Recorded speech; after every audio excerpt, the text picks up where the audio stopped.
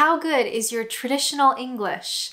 Let's find out. Hi everyone, it's me. For those of you who don't know me, my name is Alanna and I'm a Canadian, but I have been living in the UK for the last 6 years. And today we are going to see if I can guess these 17 historical British sayings. I don't have high hopes, I'll be honest. If you'd like to play along, make sure to post your score in the comments. See if you can beat me, which granted is probably not very difficult. If you like this video and you want to watch more videos about a foreigner living in the UK, please consider subscribing. But without further ado, let's go. All right, our first traditional British slang, pearls before swine. I don't know. Pearls before swine makes me think of good things before bad things. So maybe, I don't know, let's take a leap. Look after yourself before you look after others.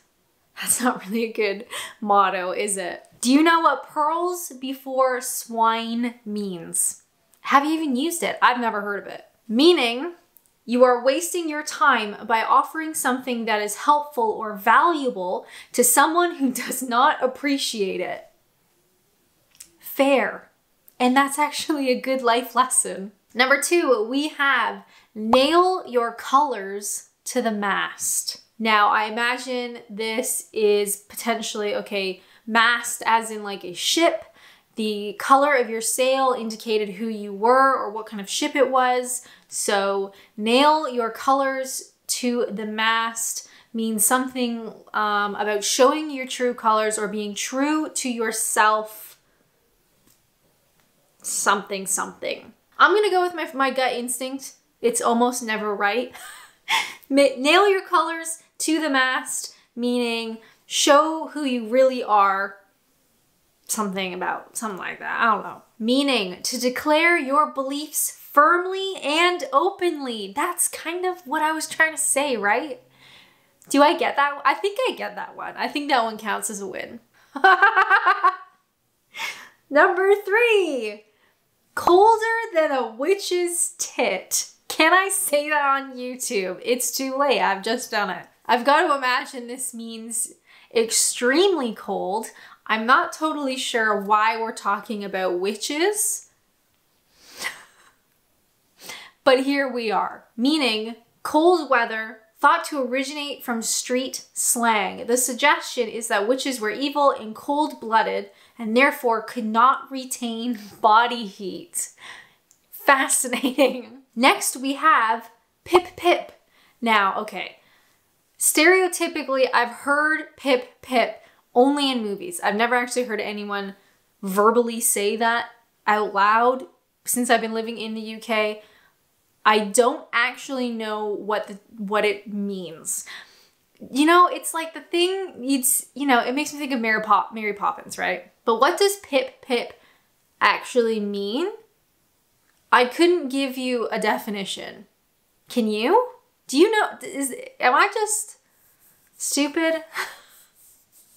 Maybe. Meaning, used to say goodbye in a cheery fashion. Its first known use was in 1907 and is thought to have originated by imitating the sound of a horn. Number 5, our traditional British slang, know your onions. I feel like I have heard this before and I don't remember the context, but what I kind of remember, know your onions as in know what you need to know. Know your job, know your business, know your onions. Know what you need to know. That is so not descriptive. Do you know what I mean? Meaning, to know your onions, to be experienced or knowledgeable about a subject. That's kind of what I meant. Do I get that as a point? Probably not. I don't even know. How many have I gotten? 1. I've gotten 1. Let's carry on. Number 6 on our journey through traditional English phrases, a nod is as good as a wink. I mean, it's a great phrase, but what does it mean? That's a good question. A nod is as good as a wink. So what is a wink? A wink is like A confirmation, it could be like a flirty thing. So a nod is, I don't know. I don't know this one. Meaning, you don't need to be blatant with a signal if someone is willing to carry out a task. This phrase dates back to the 16th century. The longer version is a nod is as good as a wink to a blind horse. Number 7, we have a stitch in time saves 9. A stitch in time saves 9. That makes me think that you're saving 9 minutes. So if you are properly prepared for something, you're gonna save hassle in the long run. That seems like it could be right, don't you think? A stitch in time saves 9, meaning if you sort out a problem immediately, it may save a lot of extra work later. Not exactly what I said, but kind of. I don't think I get that as a point either. Anyway, these are difficult. I don't know if you guys hear these phrases anymore or have ever heard these phrases in real life. I haven't, other than I think Know Your Onions was the only one. And I got that one wrong anyway. Number 8, ready for the knacker's yard. Knackered usually means extremely tired, you're exhausted. Ready for the knackered's, does this mean like ready for the grave? Like for the ultimate sleep, for the graveyard, for the sleep yard? Do you know what I mean? Ready for the knacker's yard. Ready to be eternally tired. Ready to die. That's grim, meaning in a state of ruin or failure due to having become useless or obsolete. A knackered's yard refers to a slaughterhouse for old or injured horses. Oh my God, you guys. We're still going. We're at 9. How are you guys doing? Better than me, probably. Number 9, I've dropped a clangor. I've dropped a clangor. Clangor is like, makes me think of something loud. So you've dropped something loud. That doesn't mean anything. So perhaps you have done something big. Or a bunch of people are, you've done something and a bunch of people are looking at you.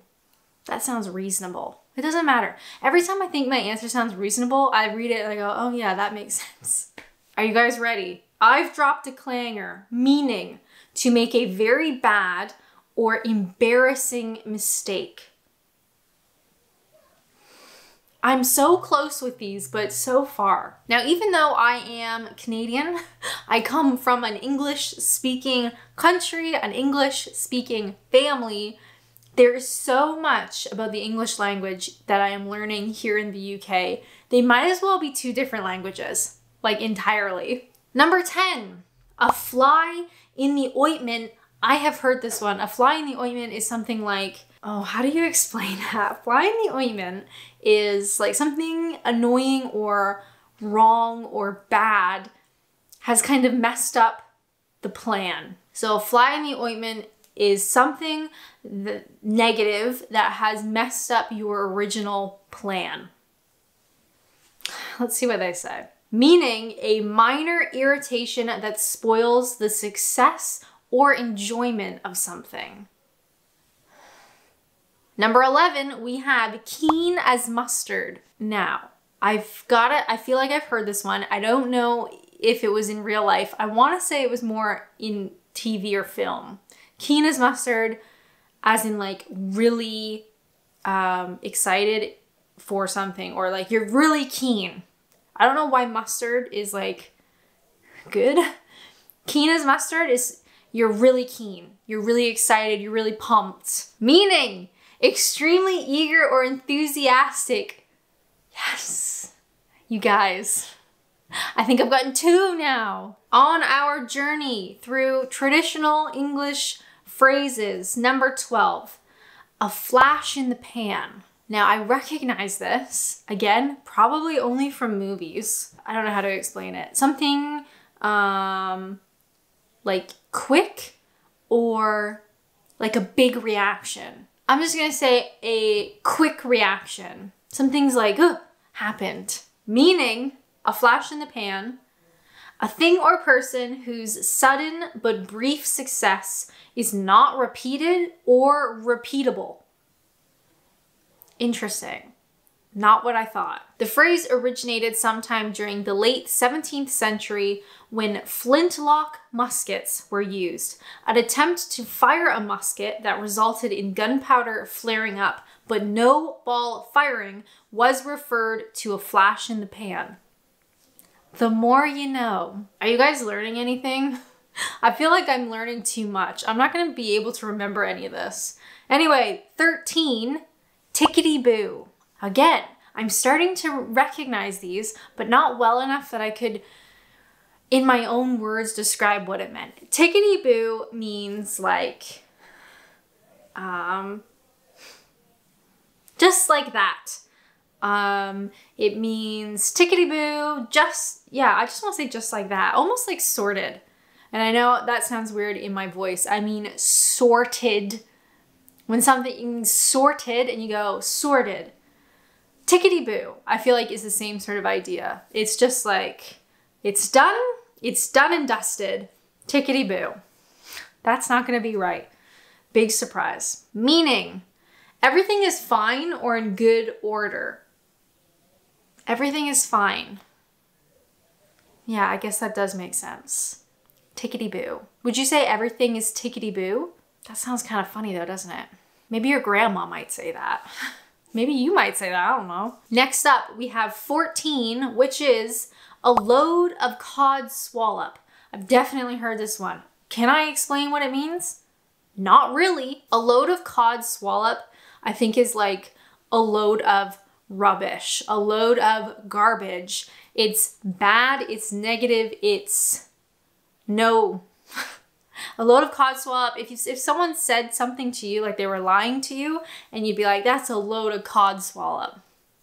That's not a bad example, isn't it? Meaning, words or ideas that are foolish or untrue. That's basically what I said, right?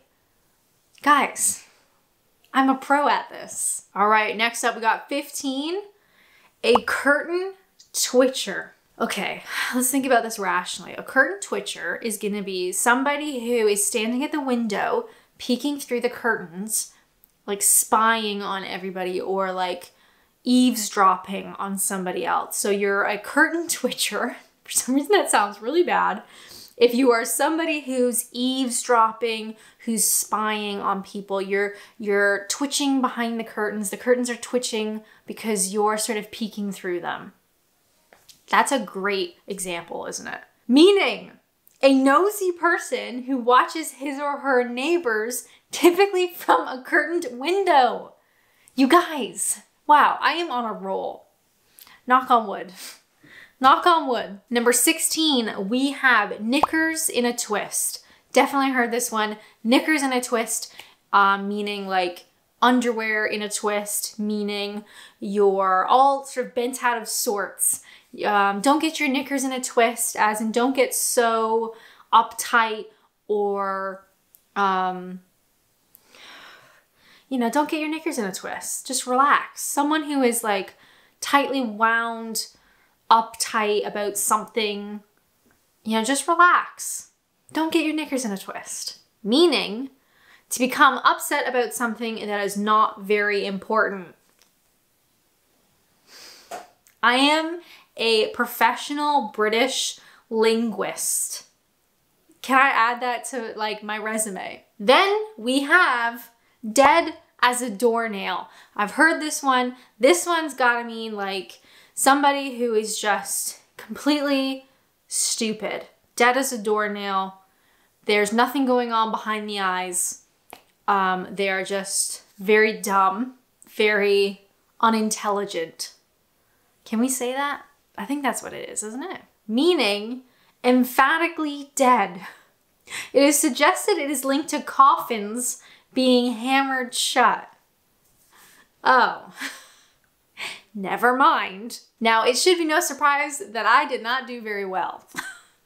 I love life here in the UK, but something about traditional words or slang I just really struggle with. But how did you guys do? Make sure to leave a comment down below with your score. What did you get? All 17? If you say all 17, I know you're lying. If you'd like to watch more videos where I embarrass myself guessing British slang, make sure to check out this video where I tried to guess Victorian phrases. It was pretty embarrassing. As always, thank you guys so much for watching, and until next time, bye!